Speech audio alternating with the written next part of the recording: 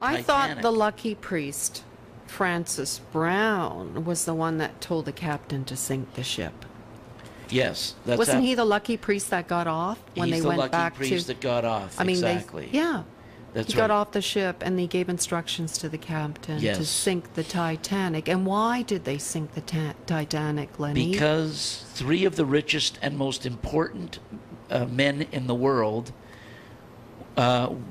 Guggenheim, Strauss, and who's head of the Macy's department store, and John Jacob Astor, the wealthiest man in the world, blocked the Vatican Bank's takeover of the American banking system. Those 3 men were worth $500 million at the time. And that would have been like billions and billions in this era. I mean, they were so wealthy. So their families were wiped out, basically, on that ship. Yeah, the J.P. Morgan, as it says in the book, Bill Hughes's book, J.P. Morgan was ordered, and substantiated by other writers, Eric Phelps, etc. J.P. Morgan was ordered by the Jesuits to build the Titanic. This unsinkable ship would serve as the death ship for those who opposed the Jesuit plan for a Federal Reserve System. So, and of course, Eustace Mullins, we had an interview.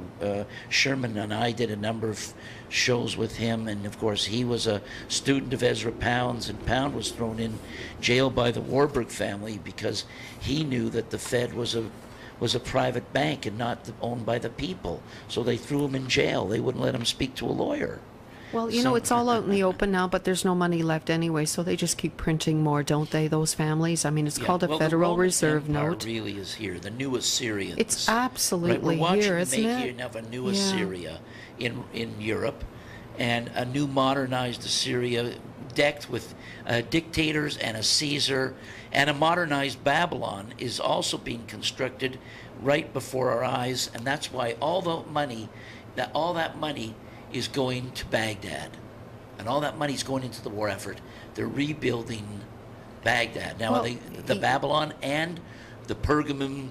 It's in Berlin in the Pergamon Museum, and they've reconstructed the gates and basically all of Babylon. Now, most of the walls. Those gates back to Babylon? They probably will move them back, but they're rebuilding it now. And I do recall that several months ago I stated that it was being built off-site. Isn't this what? So isn't it being built off-site? Yeah, isn't this what Dubai is all about? Exactly. This is the lightning rod for how they're financing this new Babylon there in Babylon, the old Baghdad. Yeah, it's the old Baghdad. You know, the old Baghdad. They're taking bags of money there. Well, we're told the Fed moved a printing press there. They've moved the printing press. They've got a printing press that they print American money from in Baghdad. So that's the next step to build the Babylon system.